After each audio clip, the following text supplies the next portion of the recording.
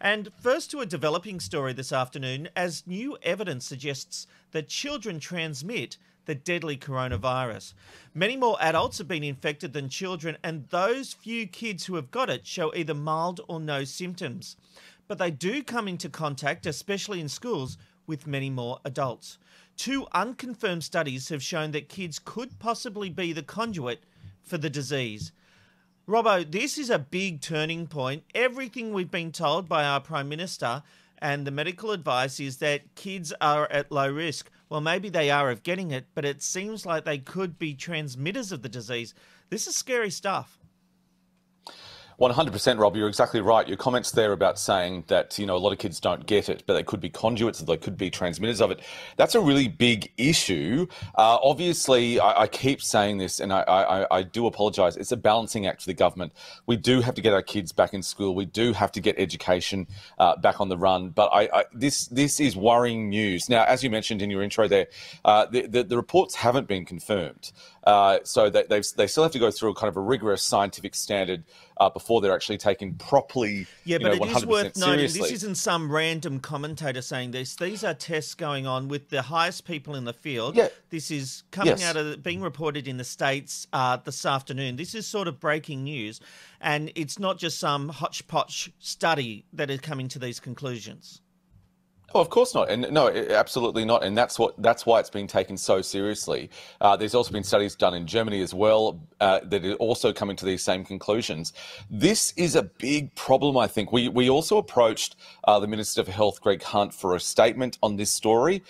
They have, as we go to air this afternoon, have not responded to us for that statement. But it is a big issue because this is the thing we keep hearing about. It's either when do the kids go back to school with this emerging research? And we've got to remember as well, no one really knows COVID-19. It's still a lot of mystery surrounding the disease. But again, what are you supposed to do though, Rob? With this balancing act of trying to go, we've got to get our societies now, economies back on board. But then every day, new information about the disease is coming out. It's a scary time, I think, for politicians and a scarier time for parents. Look, it has me very worried. And Robbo, if that statement does come through from Greg Hunt's office, let us know and we'll bring it to our viewers of the Ben, Rob and Robbo Show. Ben, if you had kids up here in Queensland, children are meant to be returning next week to school. They're starting with prep, kindergarten and year 11 and 12. Would you feel safe sending your kids with this new information coming out? I don't necessarily think that I'd feel comfortable. I think that I would follow those guidelines that the government is setting. I think that there's just going to be ways in which we tackle this virus. I don't think anyone is really comfortable with this right from the start. But I think if across the board it's saying it's okay for kids to go back to school at this stage, we can always change those restrictions. We can always bring the kids back home again. I think it's about just trying different things and working out what's going to be better for us in the long run. Yeah, I think the biggest thing here is Scott Morrison has planted a flag firmly in the ground.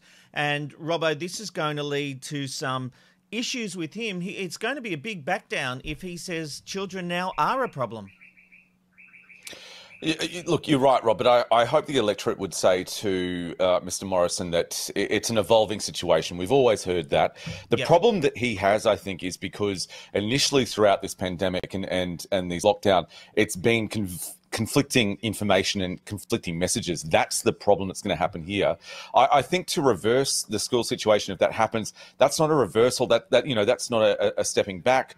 But he has hurt himself at the beginning of this pandemic by being at the forefront of the mixed messaging. Look, I agree with Ben on this one as well. If it happens that it's bad, then what's the harm of saying, you know what, I got it wrong, or not I got it wrong, but situations have changed. We're going to now bring back to homeschooling. I think that's okay. It's a fluid situation, and I think we all need to be understanding of that. Yeah, absolutely.